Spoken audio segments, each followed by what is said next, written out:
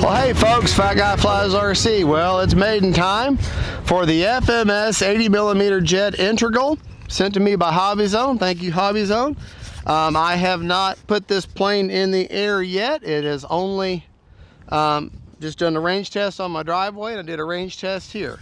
Other than that, that is it. So you've never seen the air yet. Y'all watched my unbox, my assembly, and my radio setup video. Now it's time for the maiden. Run a 4000 Sokokin with an ADC discharge 4000 6S all the way forward on the tray, and it's snapped in good and tight. Watch RC Informer's Rich, his video shows you some tips on there about how to about that battery tray, about making sure those straps don't touch them four pegs in there, because that'll help hold that in place. Also, because those pegs wear off, those little nipple things I showed you on the tray wear off, your tray's going to slide out too. So to that end, just to be on the safe side, I've added a piece of foam, spongy foam in there, just to block that in, just to be on the safe side. It snapped in nice and tight, but I'm just so leery of that system. It's a great system if you take care of them pegs and make sure they're in good shape. If you keep rubbing them pegs out, then that tray is going to start sliding too freely, and then your battery's going to come back, and you're going to have a drastic change of CG. Hopefully not in the air, but if in the air, then you're going to have a very bad day.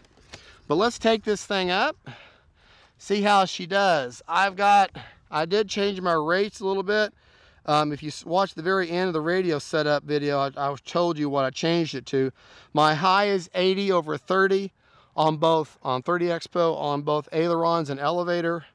And then my low is 70/30, and my rudders is my low is 60/30, my mid is 70/30, and my high is 80/30 on both aileron and elevator, with 100% with 30% throws all on the rudder. So I'm gonna go on my high rates in the AS3X mode. Right, left, up, down, right, left, and I may go back and give myself 100% authority on the elevator. We'll see, but we're gonna go with 80 for right now. So, all right, right, left, up, down, right, left. All right, motor's on. We will do takeoff flaps right off the bat. Let me get back here behind camera Precious. And we think one of the reasons why my audio sounds like it's coming out of one side and not the other is because oftentimes I stand off to one side of my camera baby on these videos, and it's recording in stereo. Well, it's recording me over there on that side. So, all right, timer set for 3.5 minutes. Here we go.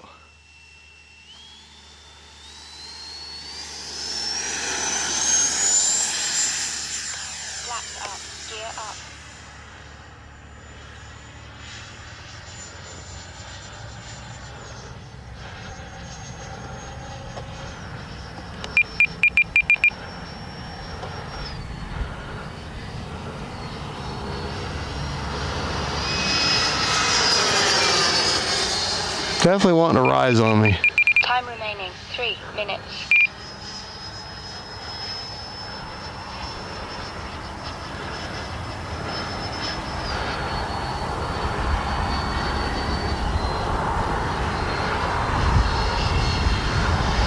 Smooth flying.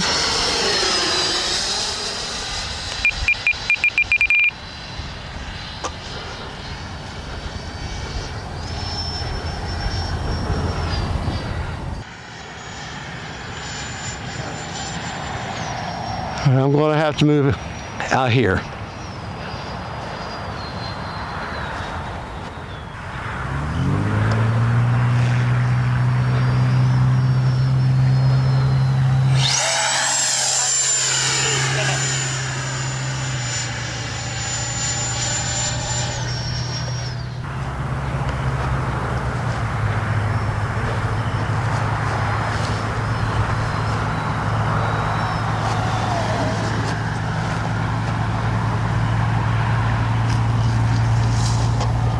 Yeah, I'm gonna have to bring them flaps down more because she carries a lot of momentum. I went ahead and increased the throws on my elevator to 100% and increased the landing flaps to come down a little bit further because she's got to slow down some. I was even going into the headwind, and she's still going way too fast. So, but very locked in feel. You take off flaps.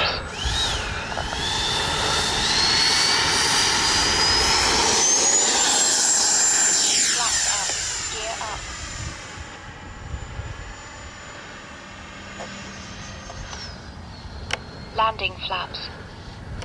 Flaps up.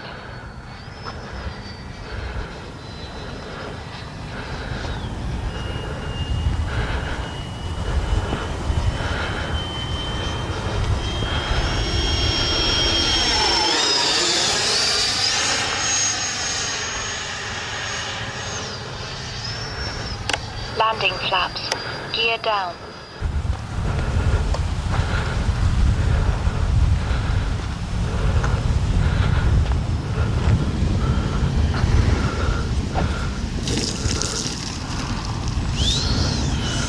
That's much better. Flaps up. Time remaining 1 minute. Much better.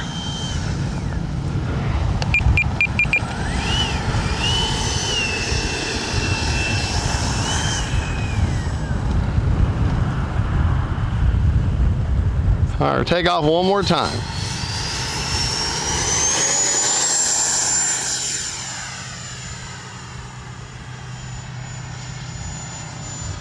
Landing flaps.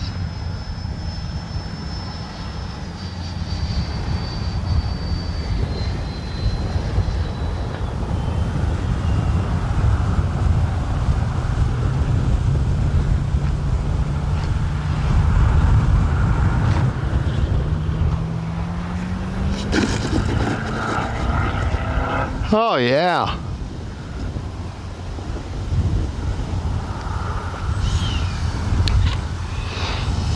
Flaps up.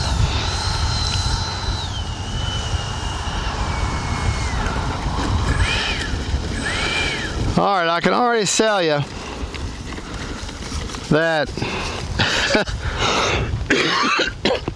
like I usually end up doing with almost every plane, I'm going to end up 100% throws, 30% expo on everything, because I already changed the aileron or the elevator to 100% throws. Rudder's already there, so I'm going to go ahead and change my ailerons to 100%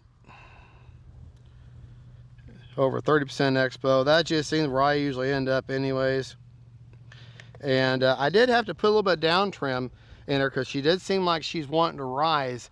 And that's because I believe, like with RC Informer, he's got his 5,000 even further forward than I have my 4,000.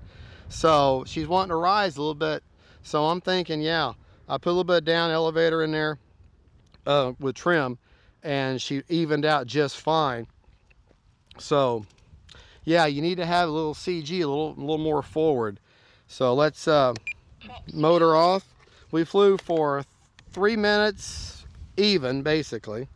I had almost 3 minutes, 2 minutes and 94 seconds. Let's see how much battery's left, juice is in the battery.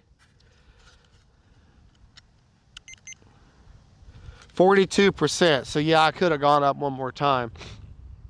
But to show you that piece of foam, it's awfully windy. Got that piece of foam right in there, and I've got that battery in there as far as forward as I can get it.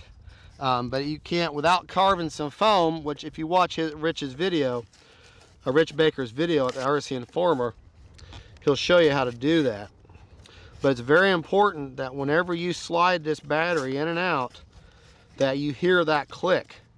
If you're not hearing that click, then something's binding. And So it's very important that your battery, number one, that you have these square type batteries, that you've got plenty of clearance on either side, and that their Velcro is not rubbing. There's actually 4 clips, 2 on either side, that grab each side of this tray. You got to make sure they're not getting hung up in that Velcro, because that's going to start wearing those clips off, and then your battery tray just going to come sliding right out one day on you, and you're going to have a very bad day, because you don't want this to go back several inches. And that's one of the reasons why I got that block of foam in there, just to block it. At least it would be manageable and I could land it. But yeah, if you can see a good, you know, that much of tray on either side, and you don't have any obstruction on that little track right there, then you should be all right.